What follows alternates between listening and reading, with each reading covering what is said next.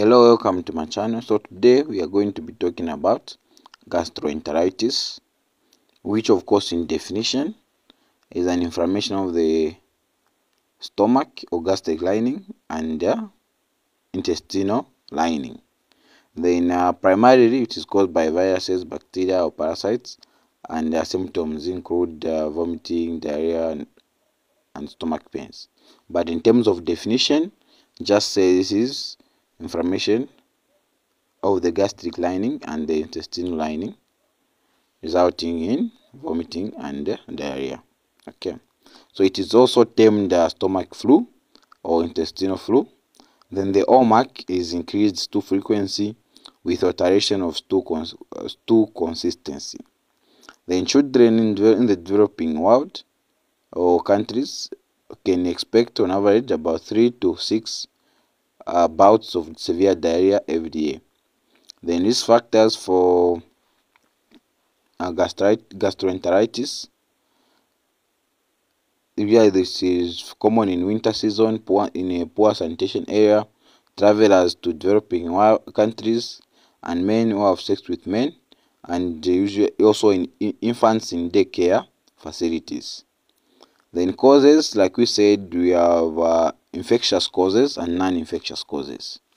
Then in terms of infectious agents, the infectious agents include viruses, parasites, fungal and bacterial causes.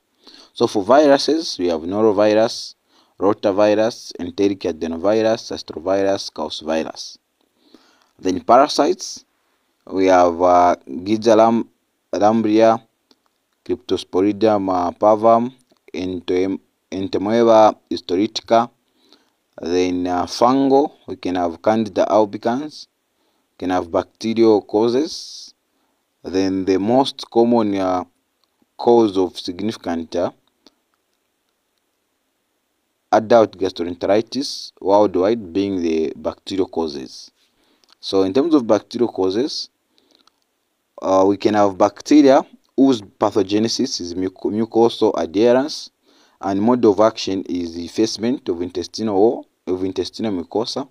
Then clinical presentation is usually moderate watery diarrhea. So examples of these pathogens include enteropathogenic E. coli, enteroaggressive E. coli, and diffusely adhering E. coli. Then you can also have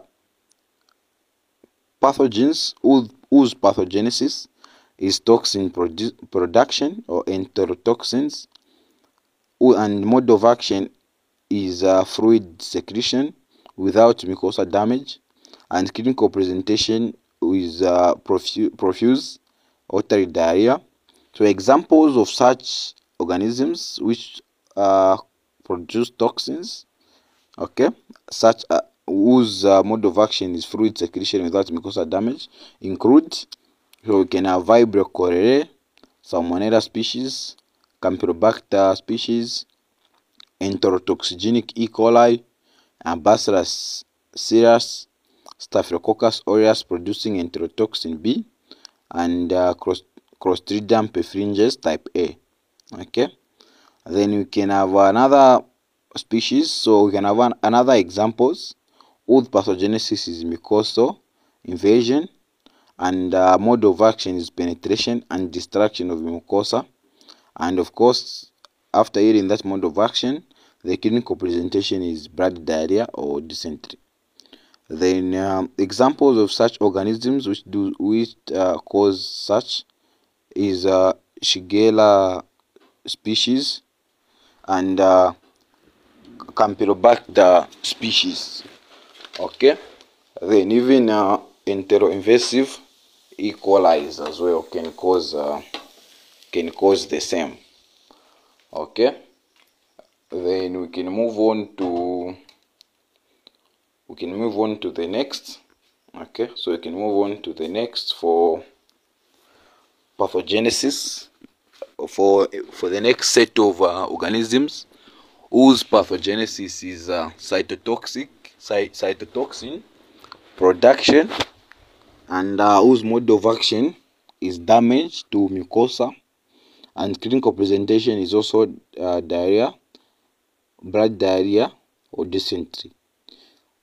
So examples of organisms which causes cytotoxin production and that end up damaging the mucosa include salmonella species, campylobacter species, and enterohemorrhagic E. coli. Okay. The non-infectious causes, we can have drugs. So certain drugs which can cause diarrhea. You can have antibiotics such as penicillins. Then others, even erythromycin, may cause diarrhea. Then for chemicals, you can have lead poisoning.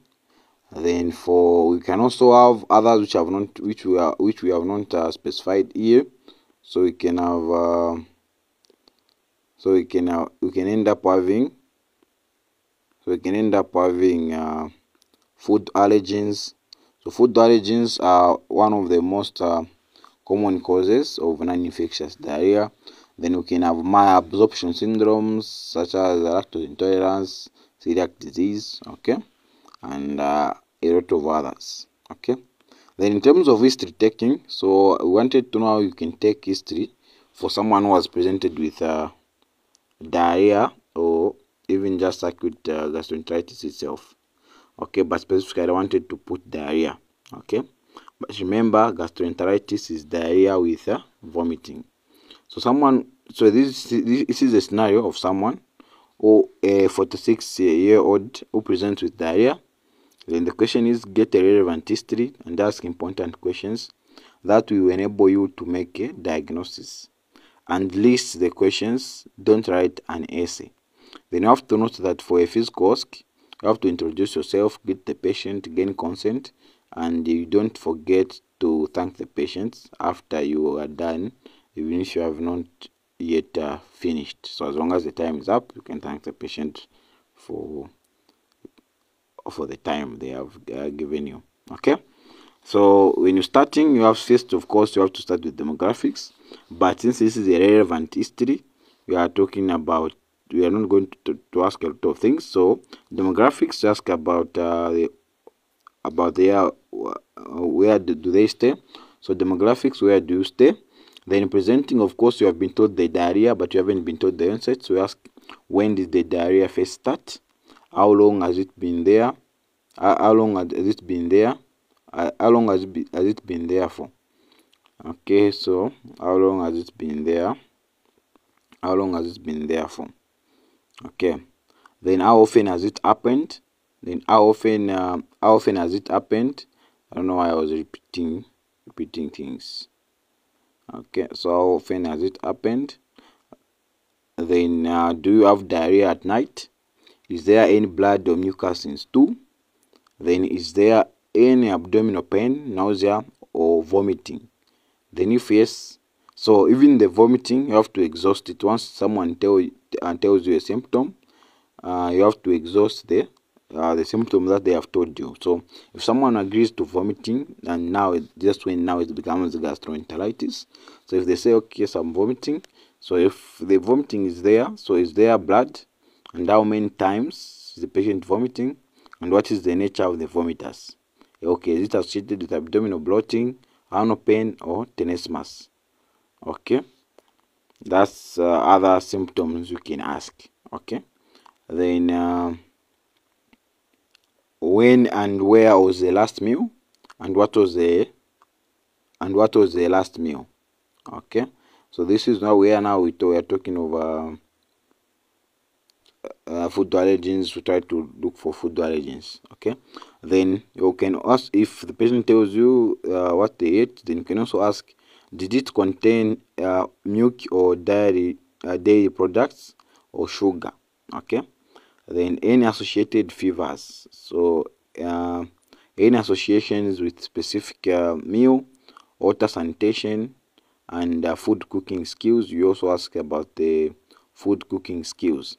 Okay, those are the questions you usually ask. Then after you are done with your history now, so you have to bear in mind the systemic way of asking questions. So all these things we are asking is, we ask the presenting complaint, we went to history of presenting complaint, we also reviewed the systems. So now we can go to the past medical history, but specifically we usually ask for usually ask for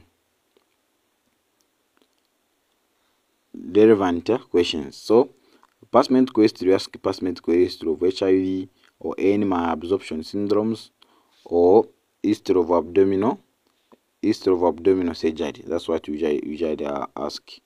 Okay, and then after from passment question, you go to drug history. Ask if they have if they were taking any medications or if they have any drug allergens. Okay, because food allergies, just ask them in the history. Then family history, you can ask if there's anyone else at home with the diarrhea. So there's no need of asking if there's anyone with diabetes, epilepsy, asthma. No, just ask them if there's anyone else at home with the diarrhea, since we are talking about relevant history. Okay, then you can also ask community-related outbreak of diarrhea. Okay, then mostly those are some of the questions you usually ask when you are taking history in a patient with diarrhea. Then symptoms, of course, vomiting, loss of appetite, abdominal pains, passing the stool in some cases, lethargy, diarrhea, blood in stool in some cases. Then other symptoms this condition can be accompanied by fever, sometimes weakness and hypotension, especially if the patient has been having excessive bouts of diarrhea or multiple episodes of vomiting. Then diagnosis is usually is mostly clinical diagnosis from the history and or physical examination.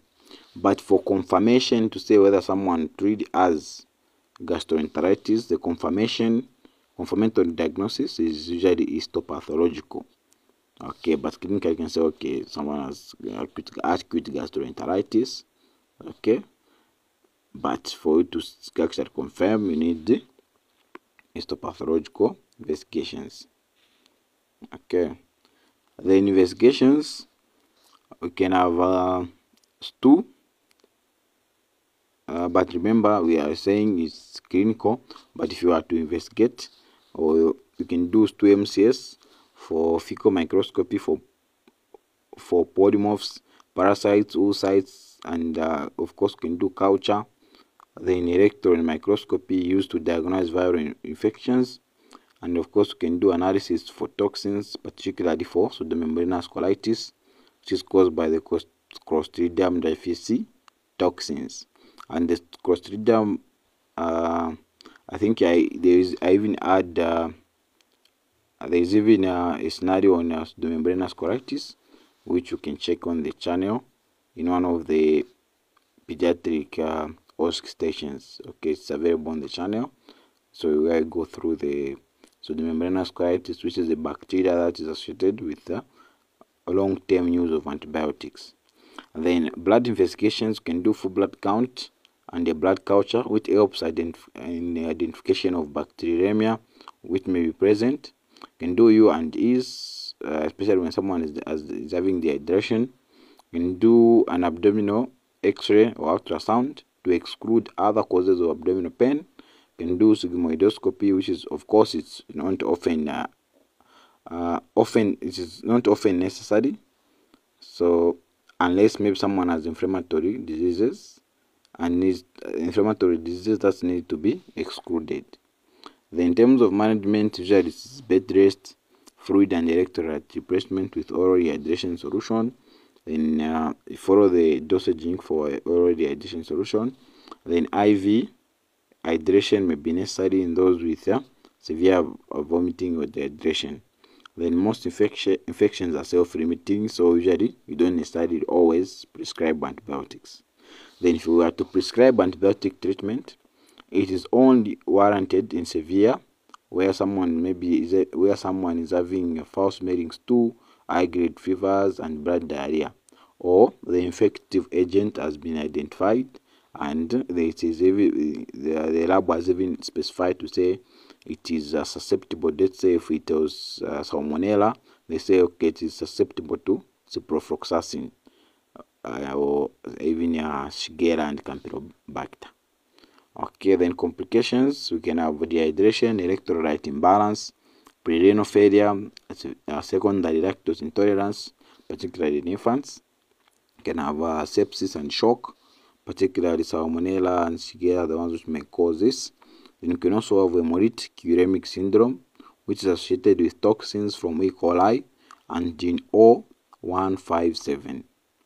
Okay.